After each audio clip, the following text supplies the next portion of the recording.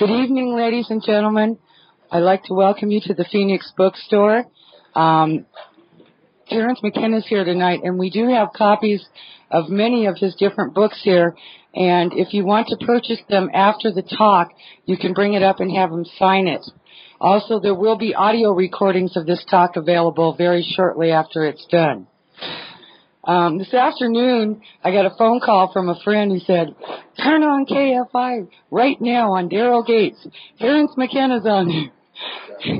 With Daryl Gates, the guy who wants to shoot pot smokers in the back. And he did an excellent job, I must say. I did call my dad and make sure he was listening too. Anyway, I think all of you know who he is, so I'm just going to turn this over to him. Terence McKenna.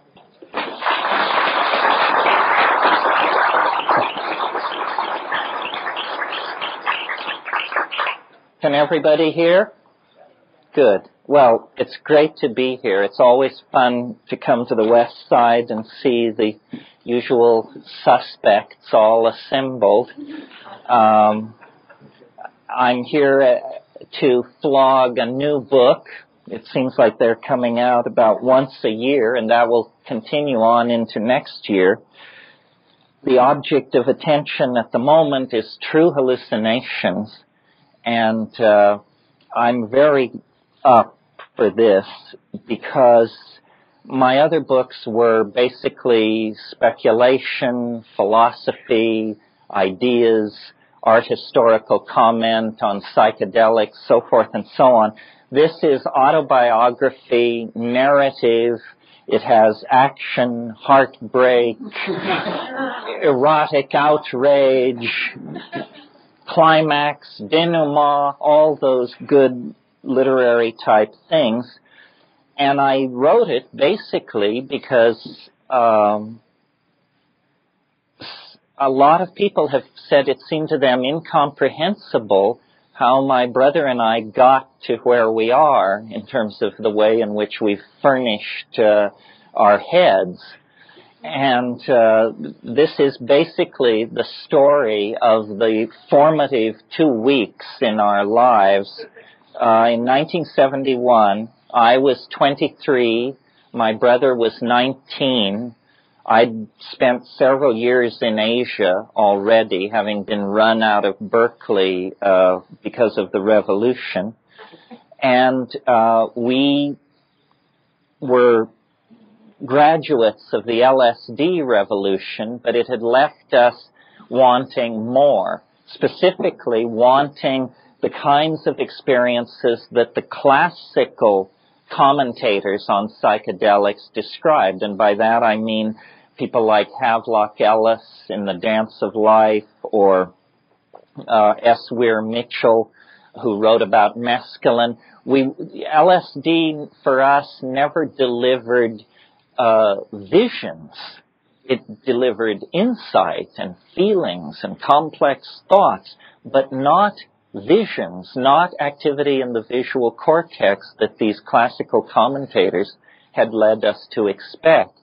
And I had been in India for a number of years and pretty well managed to convince myself that whatever spirituality had ever been there, it had evaporated thousands of years ago, and that what we were left with was a very grasping and mendacious priestly hierarchy that was about as cynical as religion gets.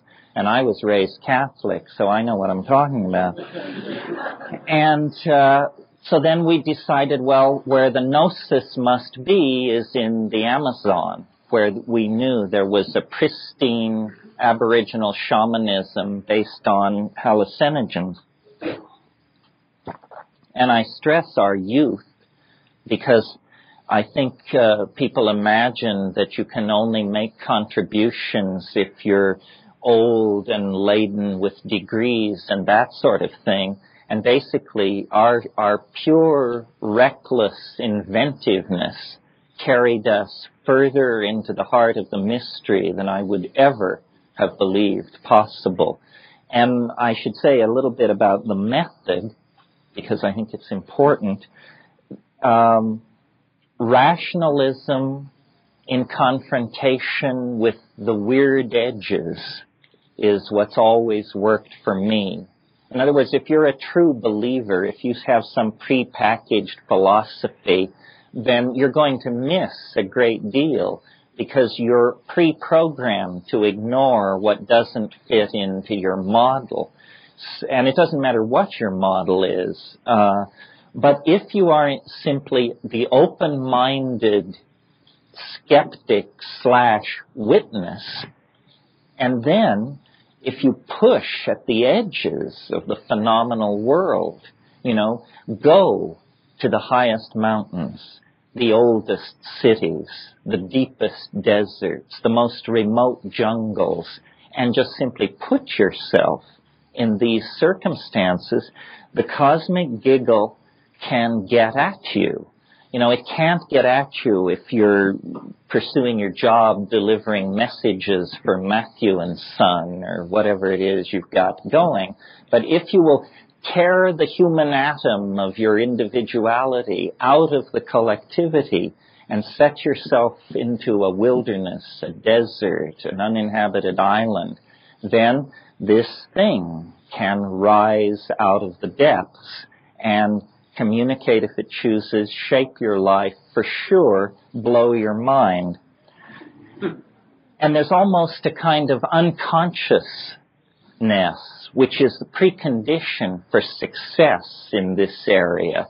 When you are superbly educated and completely alert to all possibilities and scanning the horizon for action, this is the equivalent of watching a pot to wait for it to boil. It won't happen.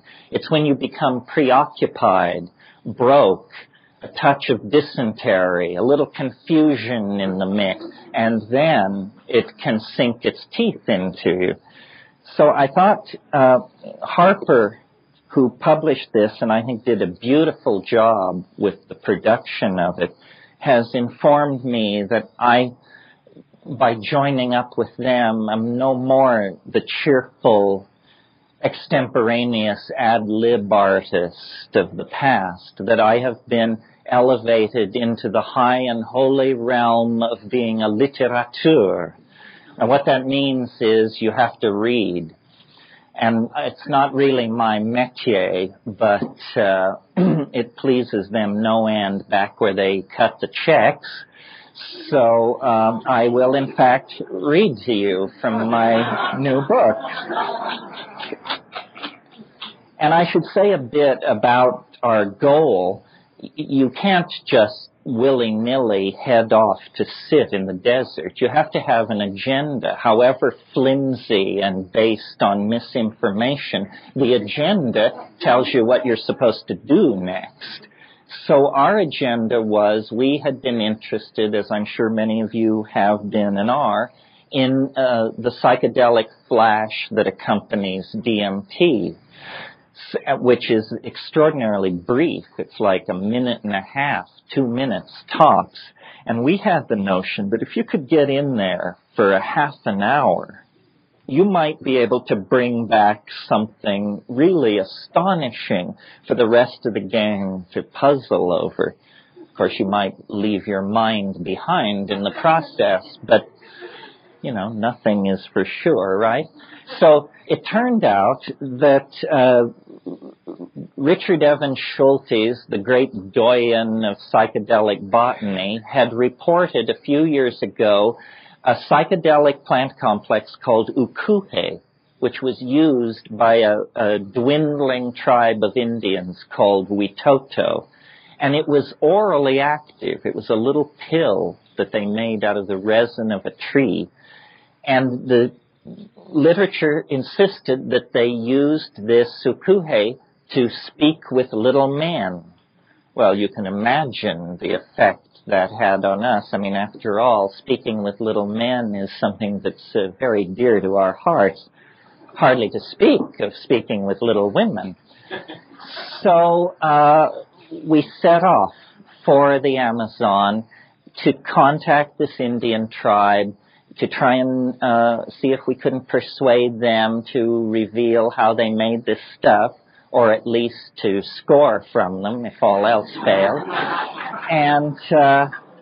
And what this meant then, in practical terms, was going to a place called La Chorrera. You like that. Chorro is a funny word in Spanish. It's not exactly a waterfall. It's not that steep. It's where a river goes at about a 45 or steeper. Colloquially, it refers to the angle of the dangle on male liquid evacuation, is I think the proper way to put it. So a chorro is a stream at a 45-degree angle that's moving very rapidly. And this place, La Chorrera, about which we knew practically nothing except these Indians were there, turned out not to be your ordinary anonymous jungle mission out there in the big green. It turned out this place had a hellacious history attached to it because it was the place from which the Putumayo rubber boom was administered. Not very many people know or recall that before Waco, before Tel Zaatar, before Auschwitz, before Guernica, before Armenia, before these great episodes and spasms of extinction in the 20th century, it was all rehearsed between 1912 and 17 in the Peruvian Amazon when British banks bankrolled essentially Peruvian mafias to wage a war of terror on these Indians, and the issue was rubber for the World War. This was before synthetic rubber had been invented, and these Indians were told, you bring in X number of kilos of rubber per month, and whatever you fall below your quota, that weight in your own flesh will be removed by machete. And these Indians went from 45,000 to 3,500 by the time we got there. So in spite of this beautiful climaxed rainforest, and, we were actually moving through a landscape of ghosts and catastrophe. And when you would walk these jungle trails in the afternoon with the sunlight slanting in, you would swear you could hear the footfalls of manacled feet and low voices conversing. I mean, it was a very strange place. So, here's a picture of it. Most of the Amazon basin is made up of alluvial deposits from the Andes. La Chorrera is different. A river, the Igara-Paraná, flows and into a crack. It becomes very rapid, then drops over an edge, a lip, creating not exactly a waterfall, but a narrow channel of water, a flume whose violent outpouring has made a sizable lake. La Chorrera is a paradisical place. You push very hard and suddenly you are there. There are no stinging or biting insects.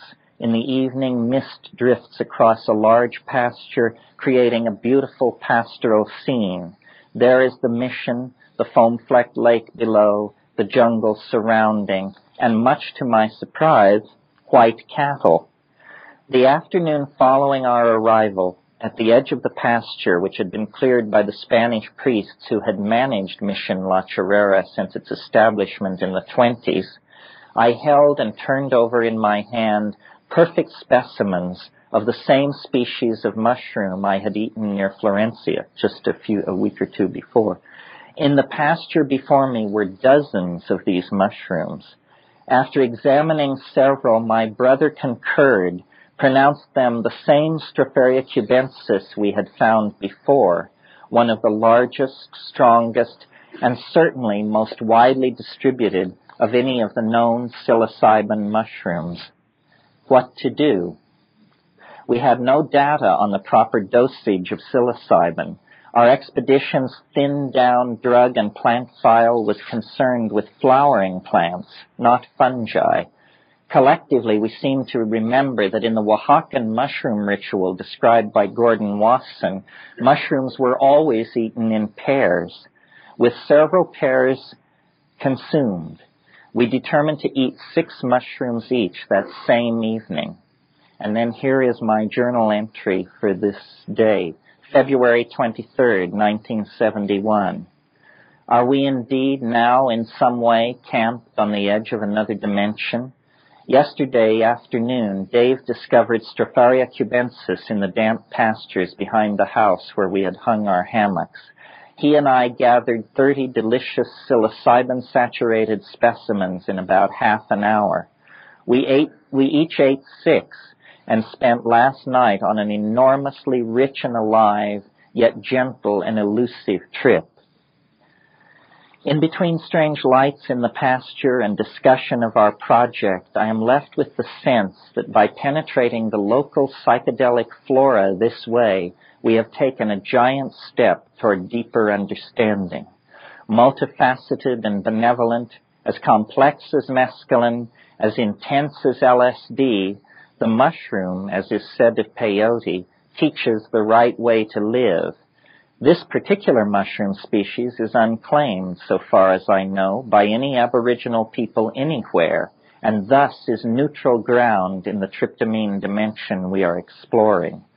Through this unclaimed vegetable teacher, one can gain entry into the world of the elf chemists. The experience of the mushroom is subtle, but can reach out to the depth and breadth of a truly intense psychedelic experience. It is, however, extremely mercurial and difficult to catch at work. Dennis and I, through a staggered description of our visions, noticed a similarity of content that seemed to suggest a telepathic phenomenon or some sort of simultaneous perception of the same invisible landscape. A tight headache accompanied the experience in its final stages, but this was quick to fade, and the body strain and exhaustion often met with in unextracted vegetable drugs was not present. The mushroom is a transdimensional doorway which sly fairies have left slightly ajar for anyone to enter into who can find the key and who wishes to use this power, the power of vision, to explore this peculiar and naturally occurring psychoactive complex. We are closing distance with the most profound event a planetary ecology can encounter, the emergence of life from the dark chrysalis of matter. That was after one trip. I got it, and the lock began to tighten. And so then much of the rest of the story, with a few flashbacks and some philosophical musing on the content, deals with a series of ideas which Dennis began to develop based around the question, do you know what we could do with this stuff? And then he proceeded to answer his own question. And he had an idea, which I do confess I find rather hard to put out in 10 minutes and feel that I've done an adequate job. That's what the book is for. I think in the 10-minute version, it sounds fascinating but preposterous. In the book, I think we make it fascinating and entirely credible. And the concept was, he seemed to have gotten a very deep connection into this logos-like, gnosis-conveying force in the mushroom, and it began talking about how you could use this thing to essentially give birth to your own soul as a physical object. We all have a mind or a soul, but it's an invisible organ. It isn't like your left hand or your nose. We never see it, and we don't know whether it's in the brain or it surrounds the body, but it's very real to us. We think with it. So he was suggesting that there is a way to, and some of you have heard me say this in the past, that we need to turn the body inside out, make the soul visible, make the body something commanded in the imagination. Well, he took this as a set of engineering specs and set to work to figure out how to do it. And the method is given in here. I had to arm wrestle Harper fairly strenuously because they said, these notes of your brothers, they're overstated, scientifically specious, riddled with the incomprehensible, so forth. And I said, yes, but it worked. And driven by the thought that there may be someone who will read this book who is far smarter than Dennis or I, then all the details must be here. If you want to read it as an adventure story, that's fine. You just skip over Dennis's notebook entries. But if you see it as a recipe book, then that's where you want to place your attention. So he became very highly agitated and irascible and just obsessed by this idea of this experiment to condense the mind, give birth to the soul, eminentize the eschaton, call down the flying saucers, fuse spirit with matter, create the universal panacea at the end of time, and lead a triumphant humanity into hyperspace, or something like that. And my attitude was, hell, there's no swerving him from this. He can talk of nothing else. So let's just cut to the chase and do the damn experiment, and surely nothing will happen. And then we can, he can make of that what he wishes, and the rest of us will go back to botanizing, trying to get tight with these Indians and push forward this program to get this DMT thing. Because essentially the presence of these mushrooms has totally overturned our original agenda. Well, then he performed the experiment. And to the point that he performed the experiment, I had been what I thought of as the indulgent, fair-minded witness. He performed the experiment and promptly went bananas. He had said before that he might experience what he called a psychic reversal. But I had just, he'd said a lot of things going into this, and I hadn't weighed it that heavily. Within minutes of finishing this experiment, it became clear that not only was he highly agitated and raving constantly, but he also didn't seem to be able to hear other people. He talked right through people. And when you would point out to him that this was an incredibly rude thing to do, then there would just be a huge amount of confusion and apologizing, and he seemed genuinely not to be able to hear other people and was raving constantly. Meanwhile, at the moment the experiment was performed, I, who had to this point just been sort of playing along, it was as though he reached into my deepest plumbing and he just threw a switch, and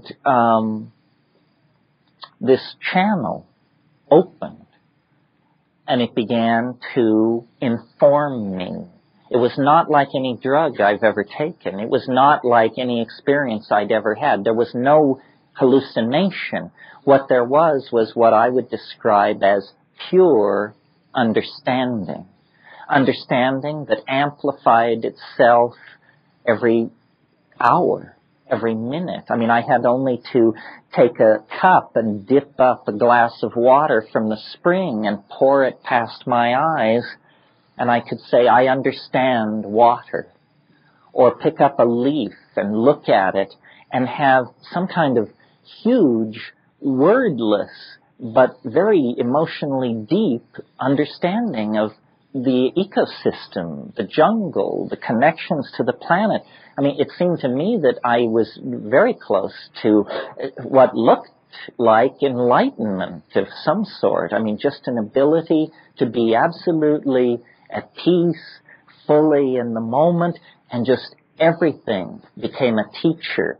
Everything was able to communicate to me its essence. But what was bringing me down in this situation was that Dennis's condition was creating a huge wave of accusation and confusion in our small expedition. Some people thought he should be airlifted to a hospital. Other people thought we should simply wait for him to ascend into heaven. And it's hard to reconcile that kind of thing, you know. And many, many strange things went on, and I'll give you a flavor of our psychology at this time. The day after the experiment, or the evening following the experiment was done sometime around dawn in the early morning hours of March 5th, 1971. The evening of March 5th, we all hung our hammocks together in this hut, and I got up in the middle of the night to take a leak because of the condensed milk that you have to drink when you're an explorer. And I checked everybody out, and everybody seemed to be sleeping soundly. And then I lay in my hammock a long, long time, and everything seemed peaceful and still. But as breakfast unfolded the following morning, the 6th of March, the morning after this, it became clear that the restful sleep I had imagined we had all shared had been anything but that. From Dennis, still disorganized but expansive, comments emerged that he had, or imagined he had, a very active night. Upon close questioning, it came out that he was completely convinced that sometime during the night he had arisen and dressed, and then had a series of nocturnal adventures. These involved going alone in the darkness to the thundering immensity of the Choro over a mile away, then returning to climb and spend some time in a large tree near the edge of the mission, then making his way back across the pasture and returning to his hammock strung among all the others. The thought of him wandering around during the night on those trails without his glasses, which he had thrown away in the first minutes after the experiment. He announced that they were no longer necessary and had just flung them away. He also had thrown away all of his clothes and methodically smashed everybody's watch. Without his glasses, falling in and out of shamanic ecstasy, perhaps howling and otherwise paleolithically comporting himself, was too much for me. It was a breach of the collective cool, even though I was 90% certain that it had never really happened. I was determined to eliminate all possibility of such rambles in the future. Dennis's story was the classic description of a shamanic night journey. He said that he had gone to the Choro and had meditated in the mission cemetery we had visited before. He had begun to return to the camp when he confronted a particularly large enga tree near where the path skirted the edge of the mission. On impulse, he had climbed it, aware as he did that the ascent of the world tree is the central motif of the Siberian shamanic journey. As he climbed the tree, he felt the flickering polarities of many archetypes, and as he reached the highest point in his ascent, something that he called the vortex opened ahead of him, a swirling, enormous doorway into time. He could see the cyclopean megaliths of Stonehenge, and beyond them, revolving at a different speed and at a higher plane, the outlines of the pyramids, gleaming and marble-faceted as they have not been since the days of pharaonic Egypt. And yet further into the turbulent maw of the vortex, he saw mysteries that were ancient long before the advent of man, titanic archetypal forms on worlds unimagined by us, the arcane machineries of sentient agencies that swept through this part of the galaxy when our planet was young and its surface barely cooled. This machinery, these gibbering abysses touched with the cold of interstellar space and aeon-consuming time, rushed down upon him. He fainted, and time, who can say how much, passed him by. So this is the kind of stuff we were dealing with. And my point in writing the book, I mean, there are many stories of people going bananas, and then there are many stories where there's a very radical break with reality, and you either have to believe it or not believe it. And I'm thinking of Carlos Castaneda, Whitley Strieber. I mean, after all, proctological examinations carried out in your bedroom by gray-faced aliens from another world, that's a pretty radical break with my reality. But here it rides the edge, because this is a true story. It is, to the best of my ability, unembellished. But it argues that guys like Strieber and Castaneda actually do have their finger on something. It is rare to violate the laws of physics and, universal expectation based on experience, but it's not impossible. It happened to us. There were several things that can be isolated out of our story that simply secure answers to certain questions that people have asked since time immemorial. For example, we had telepathic experiences that absolutely satisfy me that under some conditions, one person can not only penetrate another person's thought, but what he did was much more spectacular than that. He penetrated into my memory. He was able to talk about things that had happened to me that I had never told him about and that I was not consciously thinking about. So it was as though somehow our minds had become fused. There were numerous other things. Unfortunately, there isn't time to get into all of this. But the point is, and I started out by saying this, rationalism and the investigation of the unusual with a fair and open mind is the working prescription for securing for yourself that the world is stranger than we can suppose, and certainly stranger than science can suppose, certainly stranger than the cultural myths that we are living under dare to suppose. And I don't know where all this goes, because this story happened to real people, every single one of whom is still alive as we speak.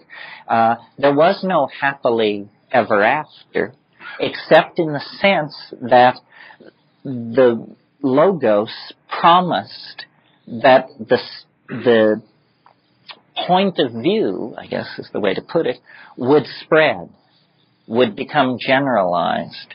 And when I recall that in 1971 I was penniless, wanted by Interpol, careerless, and, pretty much the Amazon was the end of the line for me. I spent all my money going into La Chorrera. I did not have a clue. I was at the end of my rope.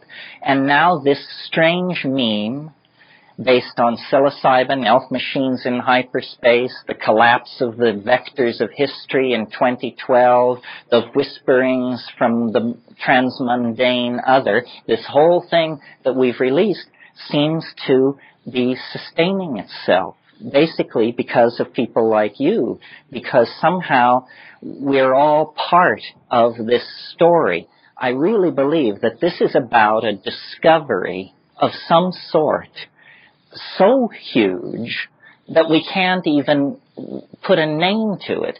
I mean, Columbus could say, I found land.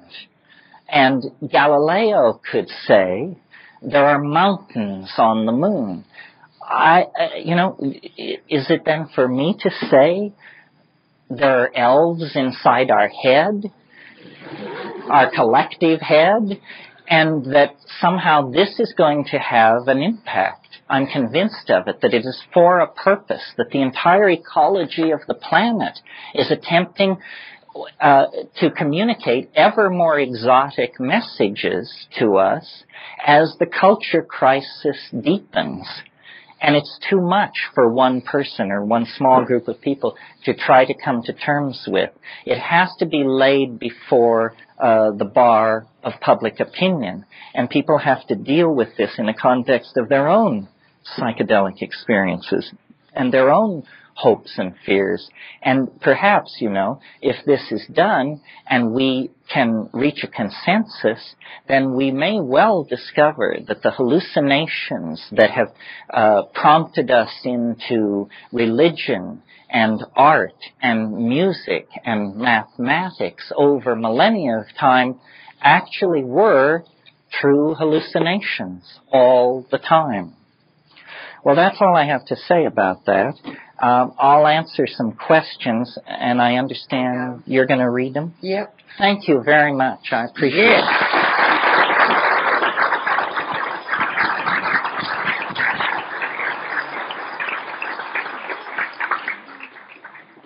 Somehow I think you wrote this one. I wrote it? No.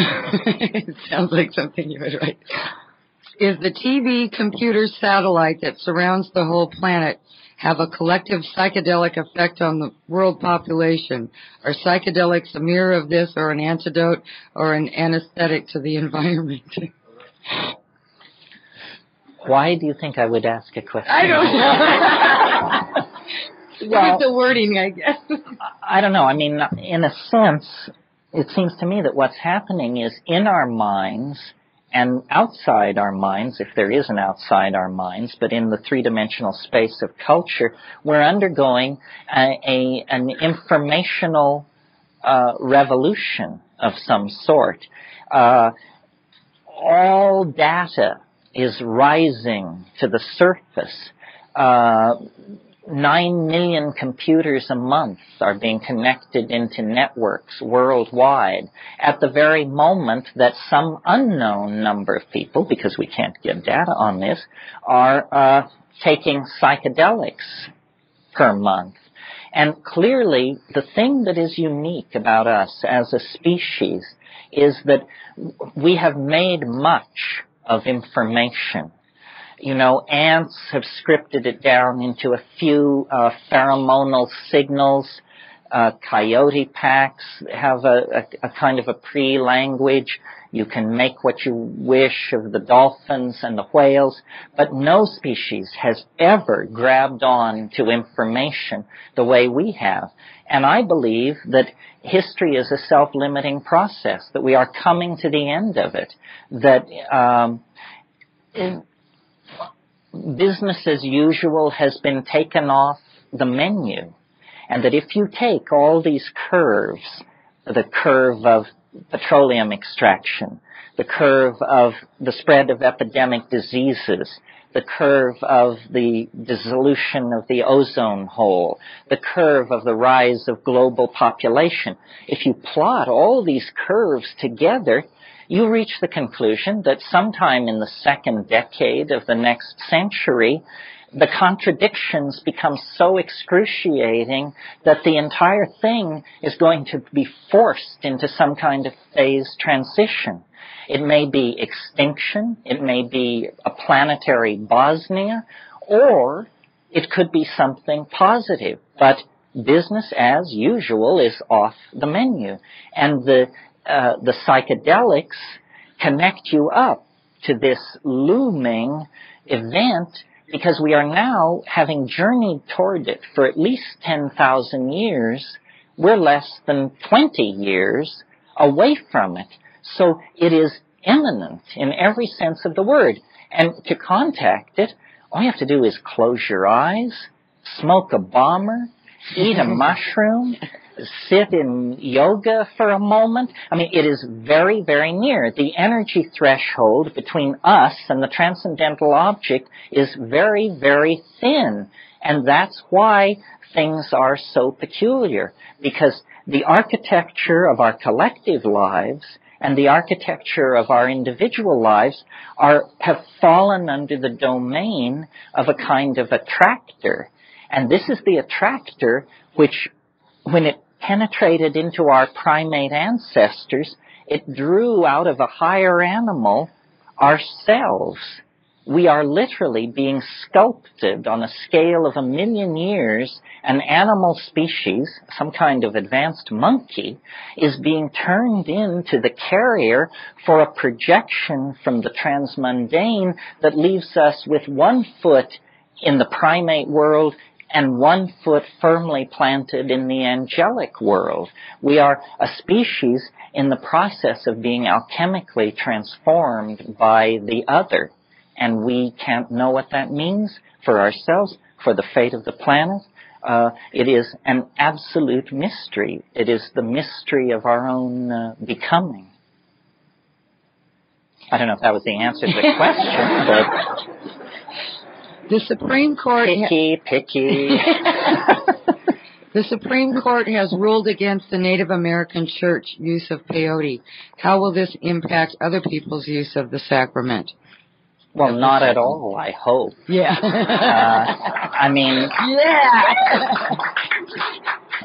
Progress of human civilization in the area of defining human freedom is not made from the top down.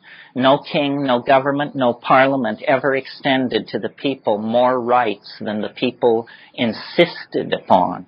And I think we've come to a place with this psychedelic thing, and we have the gay community as a model, and all the other communities, the ethnic communities. We simply have to say, look, LSD has been around for 50 years now. We just celebrated the birthday.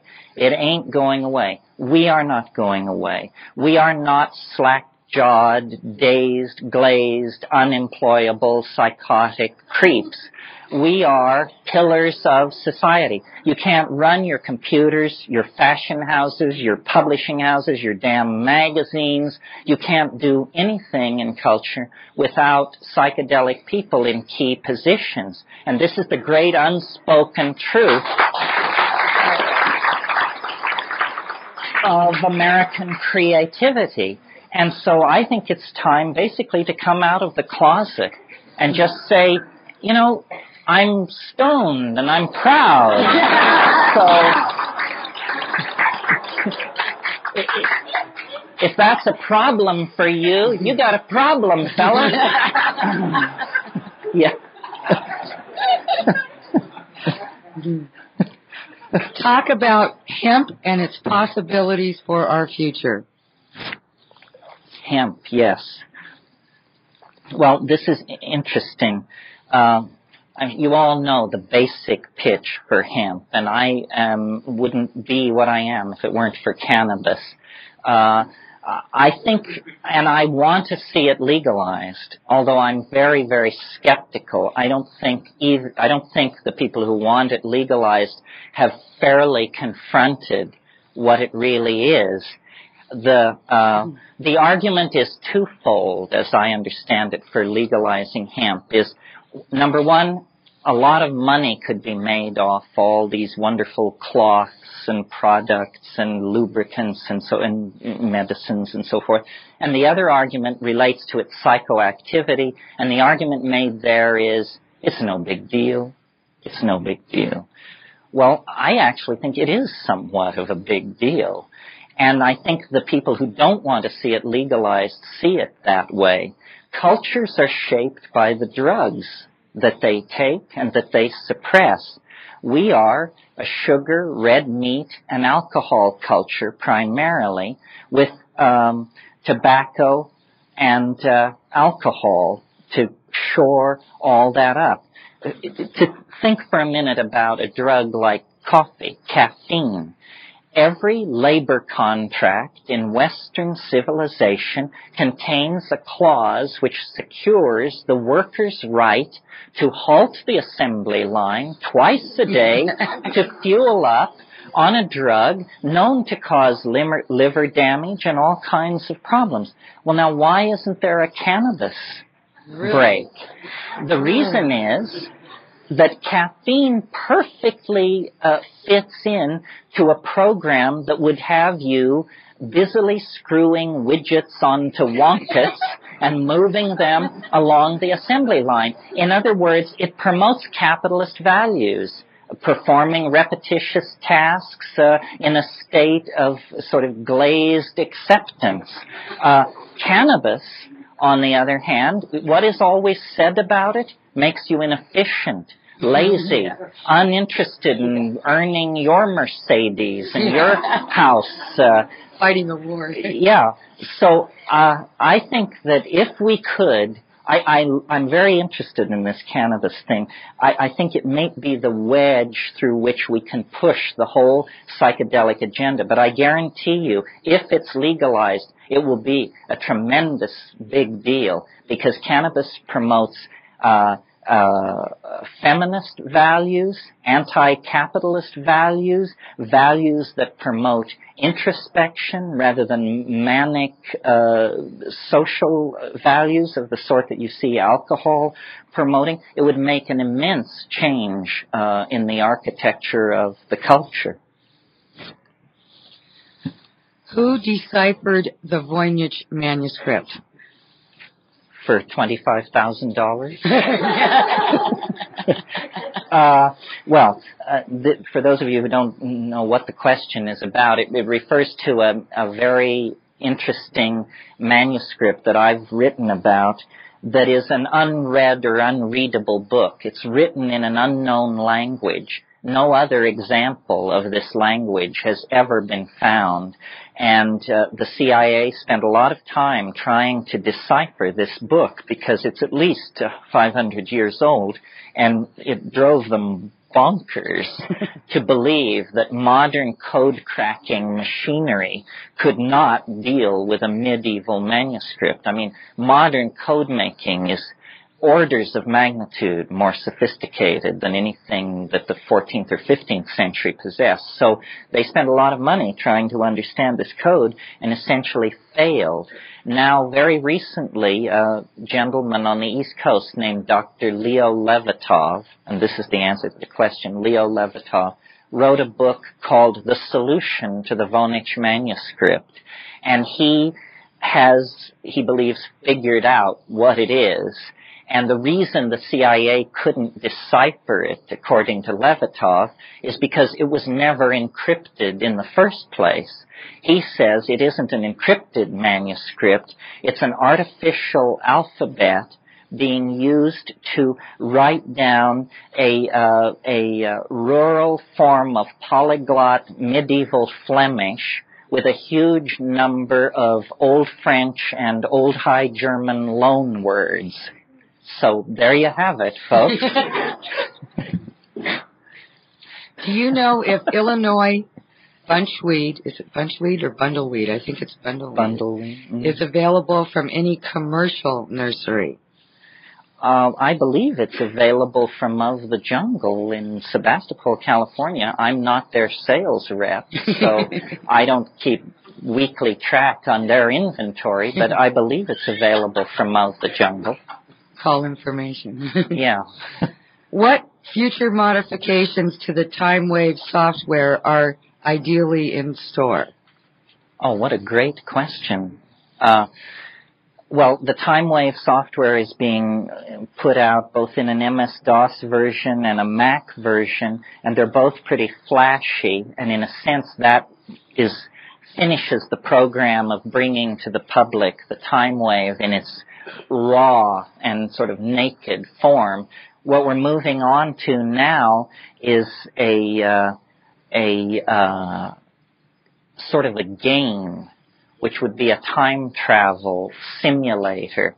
It would be created in an immersive technology. This phrase, immersive technology, now replaces previous buzzwords, virtual reality. Dump that. Only outsiders call it that now. It's called immersive technology. And the idea is to build in a CD-ROM environment, a huge visual database to accompany the TimeWave. And then the TimeWave could easily be configured into a game where in a certain historical period, if you encountered some difficulty and you mastered it, you would be catapulted forward one resonance. And the idea would be to move from the Big Bang to the transcendental object at the end of time and beat out the competition. And it's a very sly way. I mean, I'm not big on products or games, but it's a very sly way of teaching people history. And you could make so many paths through the data that the game would never play the same way twice, or it would take thousands of times to do that. And a lot of talent seems to have come forward for this, so that looms. What happened to your theory about change versus non-change and the cataclysmic events to come? Did that become the time wave continuum? Yeah, that's right. I referred to this a little earlier when I was talking about how business as usual is off the menu and all these curves are converging. I really believe that the core insight for me of the psychedelic experience, and I believe that it is objectively real, is the discovery that history is a finite phenomenon of some sort. It began 8,000 years ago, and it will end at some point in the future. Well, that's not terribly upsetting or challenging unless one specifies at what point in the future. And I maintain, for reasons most of which are too complicated to go into here, that it is about 20 years in the future, that the planet can no longer sustain us, we can no longer create any kind of existence that we could consider humane, and that technology, population, the way in which psychedelics are stimulating the imagination, the way in which culture generally is driving the imagination, that we are on the brink of being able to design ourselves and place ourselves into a new world of some sort. And I'm vague on the details. It's not outer space. It's not, some kind of a managed Orwellian collectivist paradise. It's something more profound than that. We are perhaps going to download ourselves into a gold ytterbium cube that we will supercool and bury 1,000 feet beneath Copernicus, and there all walk on the virtual beaches barefoot and alive. I don't know. But what is happening here at the end of the 20th century, you see, is a kind of birth process. We, think of the fetal life in the womb. You're endlessly adrift in the amniotic ocean, weightless. Food and oxygen are being delivered without even your awareness through the umbilical cord. It is paradise. And if you were there and you were in control of your fate, you would choose to prolong it forever. But what happens instead is that you get squeezed into the birth canal.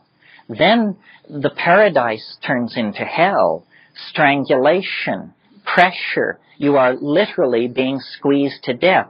To ask the fetus at that point to conceive of the wonderful, satisfying life that it is going to have 40 years hence as a stockbroker living in Bel Air and collecting minor works of Cubist art is ridiculous. Because, that's not where we're at the moment. And so I believe that culturally, we are in the birth canal, and everything appears to be being destroyed. The oceans, the atmosphere, the very integrity of our own bodies because of all these diseases, ideological contamination, you name it. But we simply must push forward. It's a forward escape. We can never go back, to the game-dotted plains of archaic Africa. That's gone. It's all gone. The only way Out is forward. It's called a forward escape. And I'm interested in propagating this notion because, number one, I believe it, and number two, it is a message of hope without which I think people are going to be very challenged because things are going to get worse, apparently much worse. I mean, it would not cause me to break stride if the mess in Bosnia spread until it stretched from the Arctic Circle to Turkey and from Vienna to Vladivostok. I mean, those people are setting themselves up for hell on earth, and we will be dragged into it in some fashion, even if we only have to witness it. So history is turning into a white-knuckle ride, for sure. And without the faith in some kind of transcendental phase transition, I think there's a tendency to despair and to panic and to nihilism. And religion has failed. You know, what religion gives us is what we saw last week in Texas. They can only conceive of phase transition as apocalypse, as Ragnarok, the twilight of the gods. That isn't what it is. We are closing distance with the first moments of true human civilization. You know, when people actually do treat each other with respect, when there actually is a place made for the celebration of human differences, when we actually do feel the suffering of the people around us and respond to that. So without psychedelics and the models that they make possible, hope is, I think, a very, very fragile thing. And that's why I take the position that I do, because I think that we are on the brink of the adventure for which we left the trees and left the African plain. But it's not a sure thing. It rests in our hands, as it always has. I mean, remember that in the last million years, 9 times the ice has moved south from the poles, miles high, pushing before it our ancestors, people wrapped in skins, naked as jaybirds, marginal as can be, no antibiotics, no global weather forecasting, no nothing, and they didn't drop the ball. They survived. They took care of their children and their elderly. They passed the skills and the technologies and the insights and the songs down the long stream of time. Can we do any less? We who have in our hands the power to shape the planet for good or evil, we who can communicate with each other globally in a moment. It would be a pretty sad commentary on the notion of cultural progress and intelligence if they could keep the faith and we can't. So it all went for this. It will all be made clear in the lifetime of most of us. And so I just want to sort of close on that note, invite you to keep the faith, invite you to explore the edges, and to make of yourself a vessel, a conduit for the world-transforming logos that is trying to speak to all of us to create a sane and viable and celebratory world for our children and their children. Thank you very much.